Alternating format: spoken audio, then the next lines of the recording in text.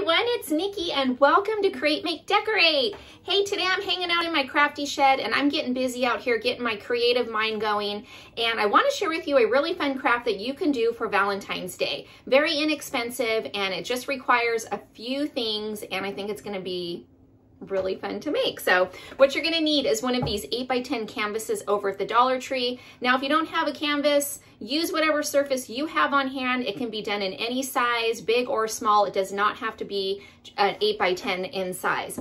In addition to that, I'm going to be using some different shades of pink as well as some whites and grays for this project. But again, you can customize this cute little gnome in any color that you choose. This can be done for Valentine's or just everyday decor as well. So grab your paintbrushes and let's get started.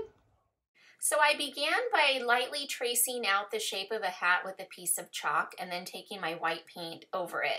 Now I did end up doing this project a little backwards, and what I mean by that is I remembered this cool stuff that I bought over at Michael's, this Distress Oxide. So I'm going to go ahead and spray paint that directly over the hat and then repaint the hat here. Now, of course, had I thought of it earlier, I would have used the Distress Oxide first, let that dry, and then paint the hat. But this stuff gives it a really cool effect. It's a new product to me that I picked up over there, and it's really fun to work with. So you basically spray the product, and then to activate it, you're going to use some water, just a mist of water.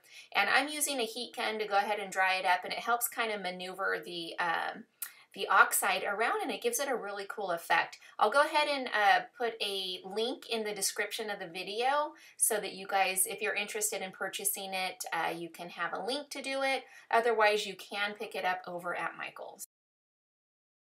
Now it's just a matter of painting this little guy and having some fun. I hope you guys enjoy the video.